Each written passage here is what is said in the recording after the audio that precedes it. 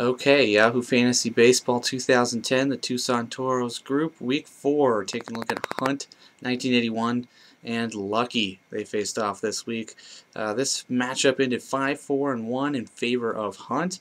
Hunt's now top of the league at 27-10-3. Fantastic start to the season. Has yet to lose, while Lucky has yet to pick up a win. Sits 12-25-3 to start off the year. Not too big of a hole considering how many teams and how competitive the league's been. But looking at this is almost a win for Lucky considering how bad the first 3 weeks were, and considering almost managed to tie a dead tie with the top team in the league. So Lucky's looking a little bit better in the overall, but looks like as we break down the score, they split on offense 2-2-1 as far as the categories go, but Hunt managed to take 3 out of 5 in pitching. Pitching was the difference here.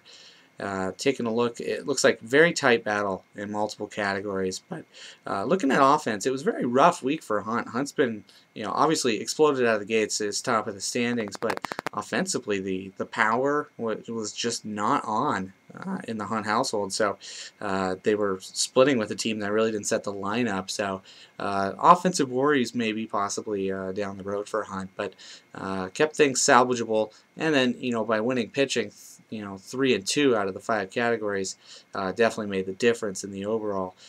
Both teams combined for just 7 home runs. Very low score for 2 combined teams, considering a lot of the teams had more than 7 homers alone individually. Hunt also had a very low average, hit under 230, I believe. So a very rough week with the bat for Hunt overall.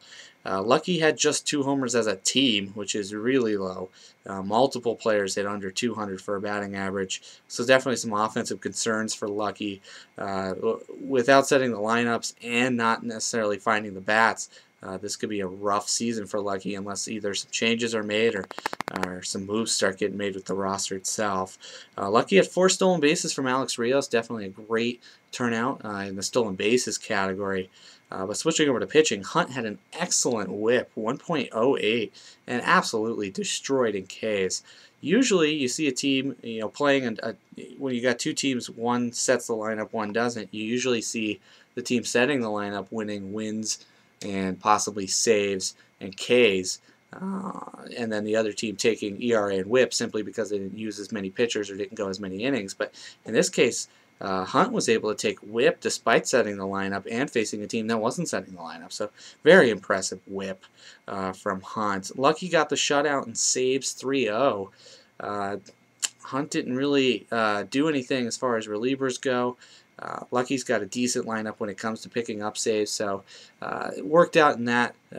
Picked up 1 point there to keep things respectable for sure, but Hunt was clearly the winner on the pitching side of things. Another great week from Tim Lincecum for Hunt. Lincecum's been a beast for the Hunt lineup all season. Didn't pick up a win this week, which is slightly unusual for Tim Lincecum, but still definitely a great week.